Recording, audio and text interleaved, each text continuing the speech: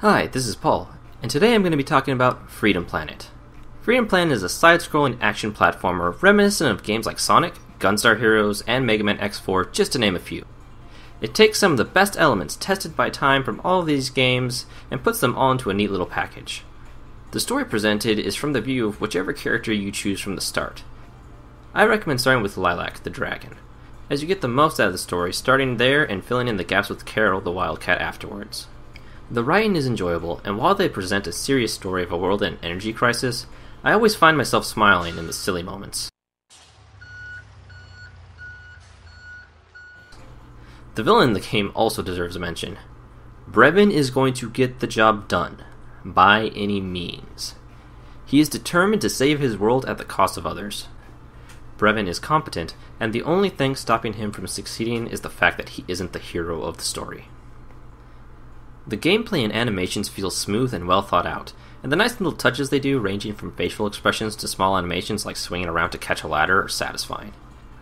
Combat is a fairly constant part of the levels, but doesn't feel excessive or insufficient. The pacing is also fantastic, fast where it needs to be, and slow when it should be. I was riding the roller coaster of excitement throughout both my playthroughs with Lilac and Carol. Seriously, the game presents tons of moments of the chase. Another neat feature is that other characters you're not playing as come out and help during certain levels and certain boss fights. The last small touch is that everyone apparently has magnetic boots and the whole world is magnetic. That or spiked shoes. If the wall is designed to be scaled, then you can walk or run right up it. Each level has multiple pathways, so on top of the entire having to play through multiple times to get the full story from both characters, there's plenty of replayability to be had. The characters each feel unique. Lilac is a high mobility character with a combat style revolving around her cyclone and dash attack, which you can use to ricochet to get to other parts of the map. It's also important to note that you're invulnerable during the animation of the dash attack, from the start of the spin to the end of its distance traveled. The only unfortunate thing about this ability is that it takes your entire special bar, which leaves you unable to do a cyclone until it's recharged enough. So while useful, use it intelligently. Carol, on the other hand, is more of a slower brawler character, preferring to be in the mix. She has a short dash in the air to get her up to speed, but other than that, she's fairly slow on foot. Her special attack is a barrage of attacks in front of her. She's invulnerable during this time as well, as long as you're holding the button down and have enough special to keep it going. This is probably the biggest selling point for me between the two, since there's the ability to choose short moments of needed invulnerability versus one long moment. Throughout your playthrough as Lilac, you may have seen containers for gasoline.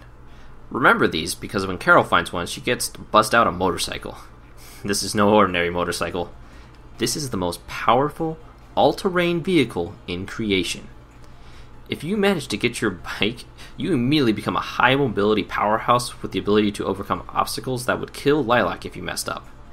It does eventually break if you take enough damage.